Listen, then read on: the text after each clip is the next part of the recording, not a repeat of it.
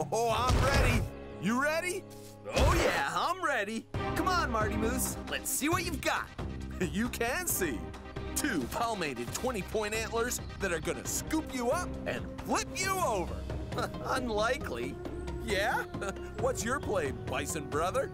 2 unbreakable horns backed up by bison brawn. Ha! Antlers are more awesome. Horns are better. Charge! Charge! Ugh. Do I have to remind you, bro, that your antlers fall off every year? So the next year, they grow back bigger and with more points. What's your point? Horns always stay on and get a little bigger every year. Uh-oh. Are you thinking what I'm thinking, bro? Yeah, I think I'm thinking what you're thinking. We're stuck. Okay.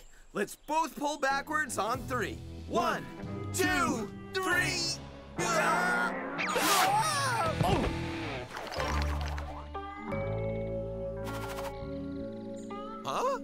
Aw, I don't want to play anymore. Hey, get these antlers off of me. We moose shed our antlers. What can I say? Deactivate. Oh. Hey, guys. Well, at least you showed us the difference between horns and antlers. We did? Yeah, horns are permanent and keep growing.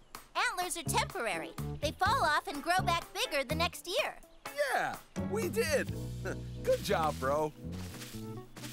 Look at this! Your horn and antler skirmish prompted a question. Come see. It's from Ronan, and he's got a good one for you. Hey, Wild Kratts. I was just thinking about the whale with the horn. What about him? How come you've never had an adventure with the narwhal? What? We haven't? No, we haven't. Well, we've got to.